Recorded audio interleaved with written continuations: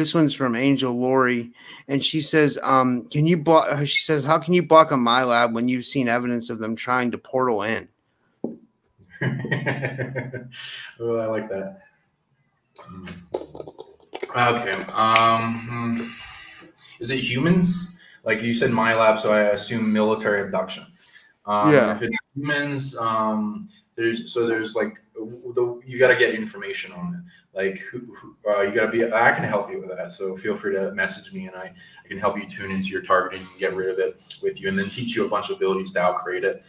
It's going to be if you're witnessing them portal in, then they probably really want you. That means you have some rare stuff, which they're willing to do that even when they know there's threat of you knowing about it and remembering about it, which they usually like to just wipe your memory and keep that from the way. But that's cool that you can remember. That's awesome.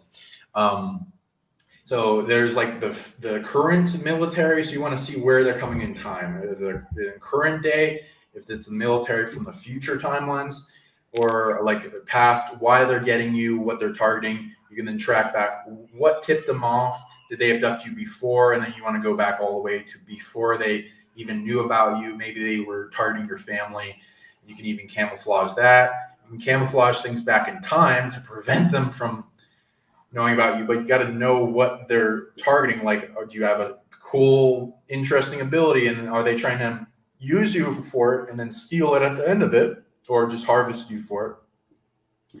Or are you pivotal to the timeline? Do they need you for some battles or maintenance or jobs? Or are they trying to enslave you, which is unlikely if they're willing to have you see Sean, that. I was going to say, Lori has a really interesting, she has surveillance all around her room or property, whatever you want to call it. And she was sleeping one night. She got this on film. She was sleeping one night, and then an orb comes in her room. You see the sheet go up under her bed, and it looks like the orb goes into her body or something. Mm-hmm. It was like it was and then she also has a video. She has a husky dog. And she has a video of these of her and her dog being surrounded by orbs. So she has some really strange stuff going on for sure, Well, based on her picture, I